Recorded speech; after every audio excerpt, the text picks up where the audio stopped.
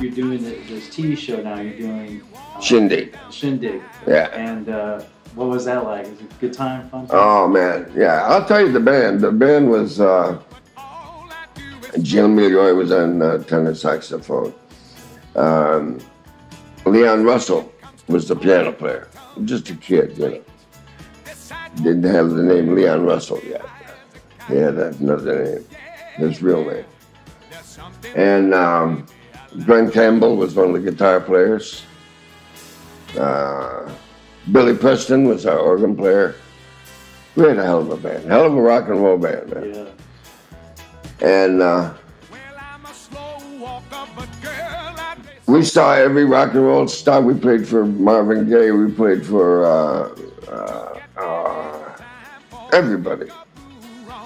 Everybody. Yoli can tell you. She can rattle off the names faster than I can. Are you there, honey? Oh, she's been back. How long were you doing those TV dates? Oh, long time, till it ended.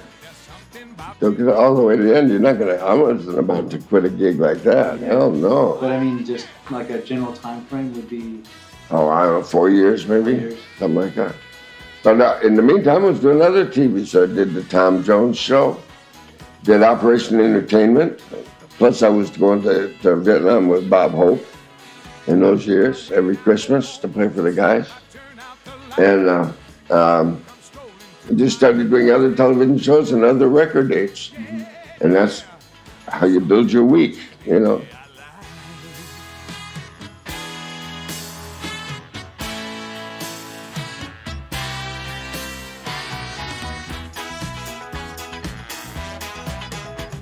I mean, I remember, growing up watching the Tom Jones Show and seeing some of these things. That was a hell of a show. Yeah, it was a great. That was Derek Watkins and Chuck Finley, Ray Scary, and Don Rader with the trumpets.